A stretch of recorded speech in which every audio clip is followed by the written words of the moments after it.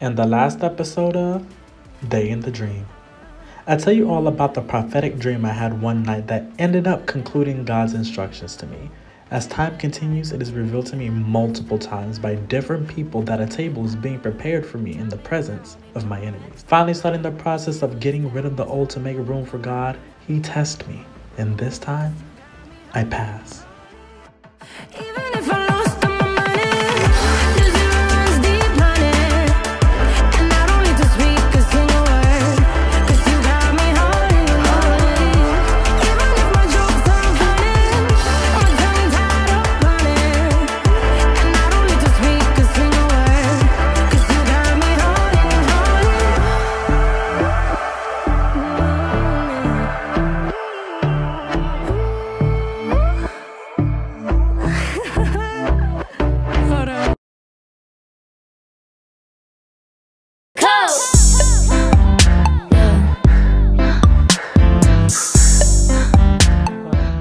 You know what just came to me?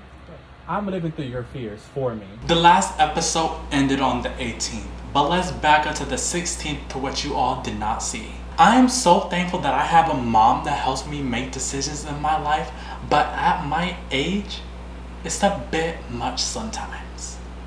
Sometimes, like, you're in survival mode too, and because you're in survival mode, what you tell me to do, I listen. I'm about to live a life without you, and I'm about to make mistakes without you. And I'm about to make a mistake if it turns out to be one in your face. Because I'm going to get me a 2022 Kia K5. It depends on the monthly payment and how much I have to put down if I don't find a car cash. I have been seeing Kia cars all over TikTok because of their rebrand, and I fell in love with their Wolf Gray GT Kia K5. I want this car because it gives luxury at a cheaper price, and I'm genuinely obsessed with it. And I'm just ready to start treating myself to the nicer things in life.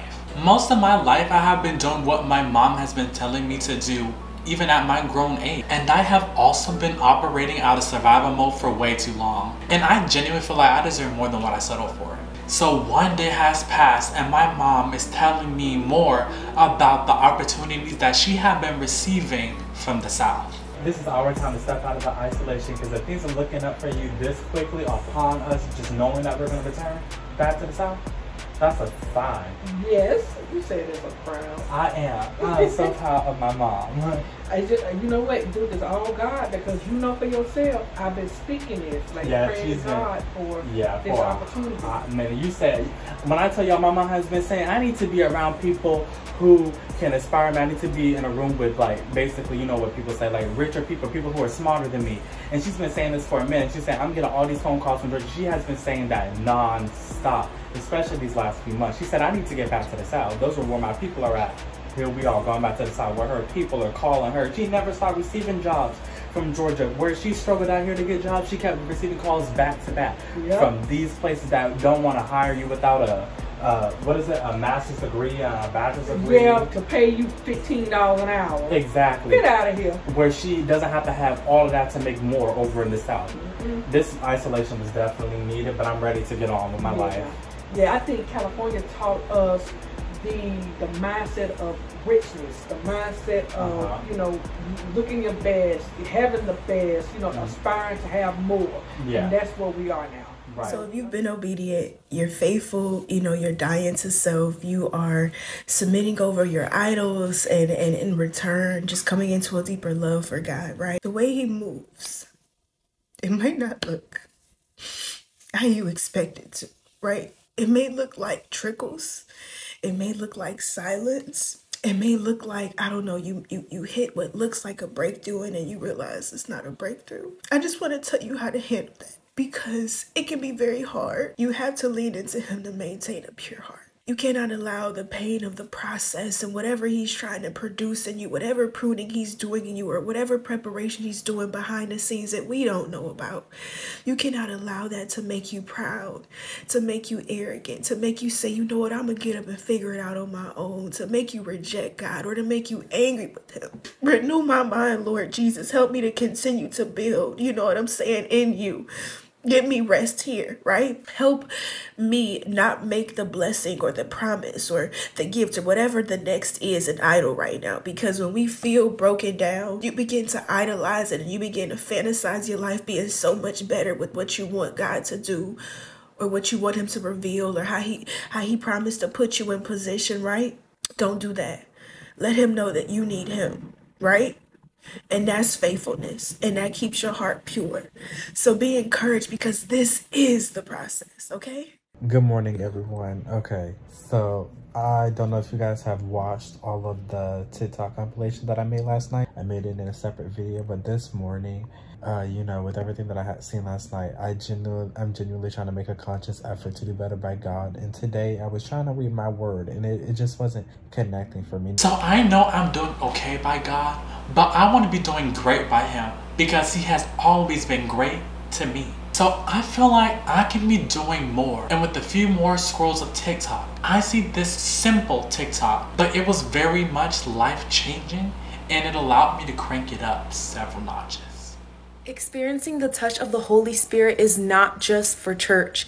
As a believer, when you're abiding in Christ, when you're walking with the Holy Spirit each and every day, I'm telling you, it's next level. Once you start experiencing church in your house, you will be a different Christian. Your relationship with the Lord will be next level. Your life will be next level. You will be walking in power, anointing, and authority. There's a lot of Christians that are walking around powerless. They are being devoured by the devil because they're giving into sin. They're not utilizing their help, which is the Holy Spirit. Talk to him, pray to him, cry to him, do everything like as if he's right in front of you, because I'm telling you, once you start treating your relationship with God like that and devoting your life to prayer and worship and reading the word, you're going to be a next level child of God. So now, instead of just praying to God one time every morning, I now pray to God and ask God for insight each and every day throughout the day. And I do it by acting like I'm talking to somebody who's physically in my face alongside a little bit of prayer. Then I would read his word. Then I would go to TikTok that consistently brings me Jesus content, and I would watch those with the spirit of discernment. Hi. Okay, glory be to God. I need you to praise our God with me.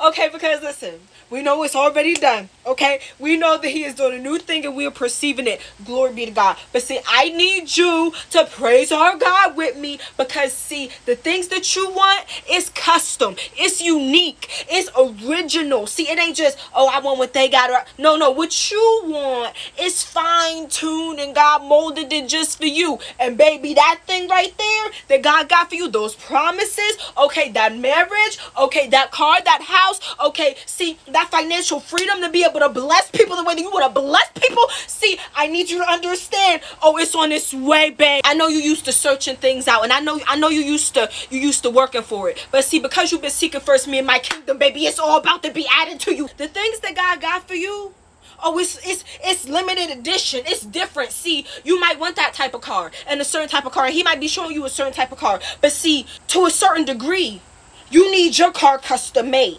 Oh, babe, eyes have not seen and ears have not heard the kind of blessings that's about to fall on you. See, the way that God is about to bless you, see, it's about to blow your mind. See, you know all them tears that you cried? There was hurt tears, there was pain tears, there was angry tears, there was pissed off tears. See, them tears, oh, see, I need you to understand that that was watering your garden. See, I need you to understand that that obedience that you kept being obedient to, even when you ain't understand, even when you ain't feel like it, see, that was all watering your garden. And see, now, baby, you about to see the fruits of your, see, woo! Nah, see, the stuff be feeling real, the personal attacks and da-da-da-da-da. But see, nah, just like you can feel that, you can feel the favor around you. And you got favor around you. See, woo! Glory be to God. Glory. Did y'all notice that at the beginning of the video, she said that God is doing a new thing and we're perceiving it? Like she said, glory be to God, okay? Then she got to talking about a car right after I told you guys about the specific car that I'm seeing that I really want. And to top it all off, in the middle of the video, she said that because you have been seeking me and my kingdom, it's all about to be added onto you. Okay? Come on with it, Jesus! Okay, period. I am so thankful to God that he used her to say that, because that confirmed so much to me, and I'm genuinely just so thankful to God that he has no problem giving me confirmation as much as he does the way he does. And God, thank you so much for the favor on my life. So now we're officially 1 day past where the last episode ended. You know, that is something that I'm working on right now, surrendering it and giving it all to God and making him first. Like I feel like I'm very close. Like I still feel this. I've been seeing myself here for a minute now. I can't help but think with how strong I've gotten in God, especially with the limited time that we have left here, that I might be able to become who I'm seeing spiritually. With me seeing myself here, I made it all about my physical yet again. What I'm realizing now is that it was my spirit who made me who I was, not who I looked like when I arrived. I will still technically be who I'm seeing, but within. Everything else will happen as it should. I genuinely want to be all for God, like be joyous about him, and I feel like after today, I know I can do it. I know I can. With all the lessons I done learned, how to shut the enemy out, how to move forward, how to get stronger, to do what I need to do to get my mind back operating on a higher frequency. I know I can do it. I know I can do it. So now a few hours have gone by and this happens. And how about that? Just a little bit later, after chilling out, I see a TikTok confirming what I said to you guys just earlier today. When you're in the process of walking into everything God has promised you, there's this stage that no one talks about much. It's very dark. It's a lot of uncertainty there, and you often deal with a lack of connections during that time, and it's called faith.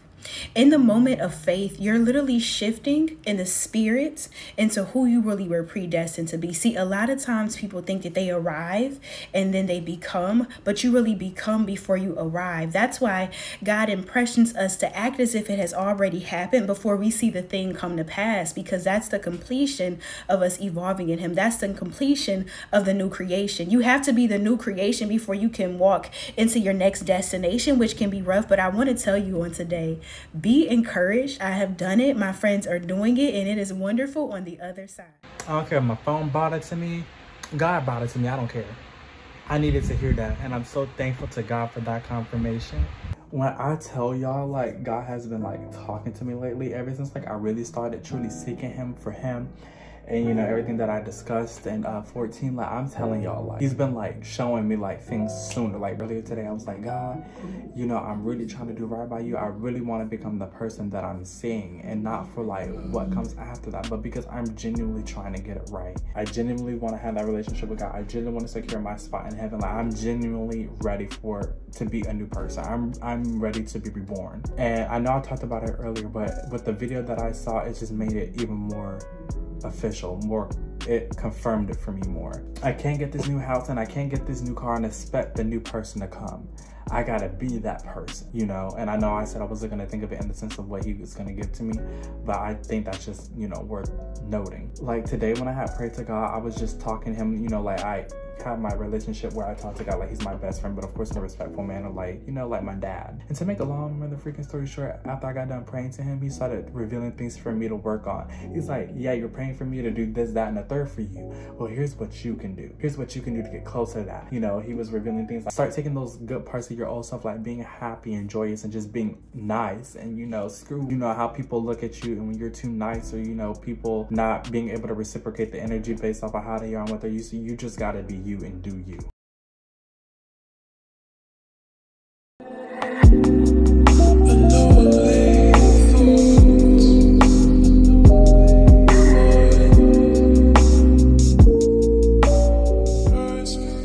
Look, man. Ooh, this pruning process is not fun. My God, when is it going to be over? God is serious about your future.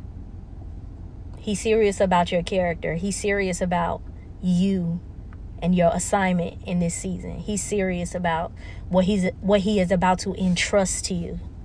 He's serious about what he is about to transfer to you. He's serious about your position as a leader. He's serious about your position as a parent. He's serious about your position as a wealth carrier.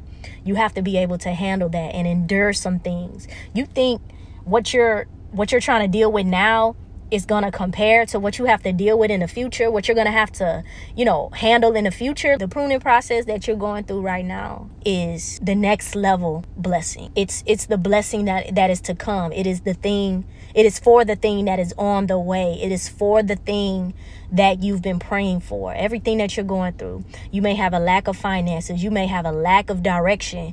You may have a lack of peace in some type of area in your life. Like you may feel as uncomfortable as you've ever felt before in your life, but trust the process. I hear God saying, trust the process. And no matter how long it takes, man, like this type of pruning is necessary for what you have been praying for. And if it wasn't for, thank God, but if it wasn't for this type of pruning, if it wasn't for him pruning us so that we can bear more fruit in the future, that's a clear indication that God does not want us to be reckless with what he's about to give to us. So I just want to encourage y'all to stay focused, stay in alignment. Don't give in to the temptations. Don't give in to your flesh. Even when your flesh wants to get angry and upset and mad with God, remember how good he's been. Remember how faithful he's been. Bring yourself back to the secret place. Bring yourself back to fellowship with him. I know it's been hard, but we just need to hang on in there. Okay? We need to hang on in there, right? I have had an extreme amount of faith in God lately, so trusting him in this process and any process will be easy. I don't know what it is, but like I praise God for it, because lately, I don't know if it was because I was getting into my word, listening to God all day, and then I was listening to some music that put me in a good mood, whatever the reason why I was in a good mood. Because I noticed that when you chase God, like I said, you have no reason but to be happy. Like you just feel joy, you just end up smiling. I know this from experience. When I'm trying to go to sleep tonight, before I got the urge to get up and try and get as much done on this chapter as I could, I was just feeling like some type of power, like in the sense of like definiteness within myself, and just like joy in a sense to where I almost thought about staying here, in a sense. Like I don't want to, but it was just so powerful, you know what I mean? And of course I'm not knocking that, and I don't want to stay here, but me being able to tolerate here wasn't nothing. I wanted to stay out here because I was feeling so joyous that nobody could touch me. Oh, I got a little bit of chills. Ever since I started praying to God about getting me insight, praise God, thank you Jesus, I receive in the name of Jesus. Y'all, ever since I started praying to God for insight, y'all, things have been coming to me. He's been showing me stuff, all because I've been asking him for insight. And it's like I have to talk to y'all to understand stuff, and it just connected in this moment. These last few days I've been asking God to give me insight, reveal things to me. I've been praying for it. Here he is saying you need to start conquering this in your own household. God is revealing things for me to conquer, and for things for me to face within myself, and I cannot thank you, God. I couldn't be more thankful for what God has been revealing to me back to back from my heart, spirit, and mind. So I asked God to, give me some more instruction. I think the prayer was so beautiful. Like I said it so smoothly. I just wish I was out on my knees beside my bed and said it right. But now I'm gonna have to do it again. But I asked God to, give me some more insight. Yeah, I'm in the Bible now. And there's always a verse of the day. And the verse of the day was Joshua 1. But it only gives me one verse. So I decided to read the whole chapter. And this is what I ended up seeing. Just read, I'll have it. I'll have done something in the editing. That's very fitting with everything that we've been seeing. God is always with you. And then, he's telling me to be strong and courageous to help those inherit the land that he swore to them. And, it just, I don't know, it just... With everything that I said to you all in 11 and a lot of different things after that, I'm so thankful to God that he has no problem sending me confirmation back to back the way he does, because he knows that I need reassurance to know that what he is sending is actually of him. So I always said that I never wanted to be one of those, I don't know who need to hear this, but God told me people. But I feel this word so heavy in my spirit that I know it's for somebody. And I just want to tell you that if God has you in a season where you are uncomfortable, then your life is about to change. When a mother eagle makes her nest for her baby eagles, She puts the thorns and the branches and rocks and things like that at the base. And on top of that is where she puts the soft things, the things for them to be comfortable. When it gets time for these baby eagles to come out of what they call a resting season. When they come out of the resting season is when it's time for them to fly. The mother eagle, she stirs up the nest so that the rocks and branches and all the hard things starts to aggravate the baby eagles to the point where they grow the desire to fly. Hear me when I say that the uncomfortableness that you feel in this season is only God stirring up the nest for you to grow the desire to fly. If the mother eagle never stirred up the nest, then these baby eagles would have never known that they had the ability to fly. At the time that they were supposed to realize that, hey, we can fly, I'm sure they probably would have figured it out that we can fly, but maybe it would have took a little longer had they not. Ooh, this is strong, baby. I feel this strong. The Bible says, count it all joy when you face various trials, knowing that the testing of faith produces perseverance. Then it's another verse that says that he that endures to the end is the one that God will save. So this race is not about being in a rush to nowhere. This race is about holding on to your faith and staying solid in the word of God, knowing that the work that God started in you, he will complete. So if you are in that season where God is stirring up the nest, get excited because you are about to fly. Whew. Okay, so I'm sitting down on the toilet, right? So with what God said earlier, basically about, editing. Oh, I was walking to the bathroom and I saw the deep freezer and I was like, oh yeah, we gotta sell that too. So I just sat down on the toilet and I was thinking about, dang, all this stuff I'm trying to sell, but ain't nobody even inquiring about the stuff I already got posted. And it just kept occurring in my head, like, don't worry about it. Like, my mom's idea is to sell all this stuff. To be honest, I just want to get rid of it. I don't care about selling stuff. But she's like, well, we can make money off of it, which is true. But I'm getting the feeling of, like, in a sense of, like, don't worry about it. Then, when I got the good vibe to, like, edit, to, like, hurry up and get it on the road, like, something's about to happen, I got a feeling like something is about to happen. Something's about to happen. It's like, so what I'm getting is like with the deep freezer thing, all the selling, me feeling like, don't worry about it, like, don't worry about it. You're going to get your, your blessings. So I was like chilling in my spirit about that. Then when I felt the need to go edit that show to, get it almost done so I can start doing what I need to do to get these episodes done, because like something is about to happen. And then I got the feeling that something was about to happen. I don't know what it is, but something is strong right now. Thank you, Lord Jesus. I receive. Sorry, in the spirit, God showed me a picture, and I'm going to show you two pictures, and then I'm going to show you the message that God relayed to me, and I feel like it's for his people as well.